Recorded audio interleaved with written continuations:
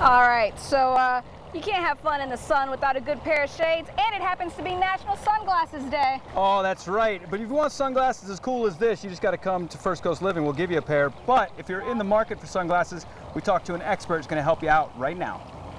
Summer forecast, sunny with a high chance of UV damage.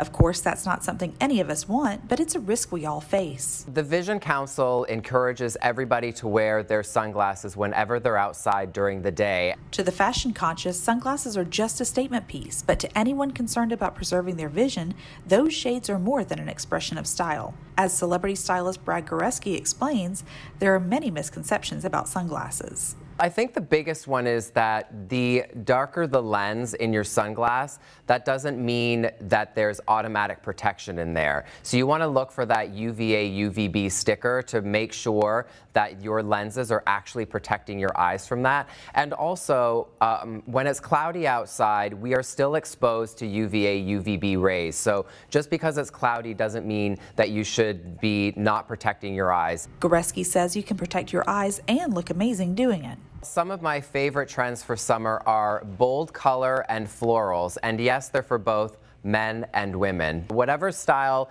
you're kind of going for this summer, whether it's more of a vintage retro style, you might want to do a cat-eyed glass, or if you're more classic, maybe a fun mirrored aviator. Whatever frames you choose, we can all celebrate in style this month. On June 27th, it's actually National Sunglasses Day, so we're encouraging people to post a selfie on social media and hashtag sunglass selfie and National Sunglasses Day, and don't forget to tag the Vision Council. Learn more at thevisioncouncil.org/UV.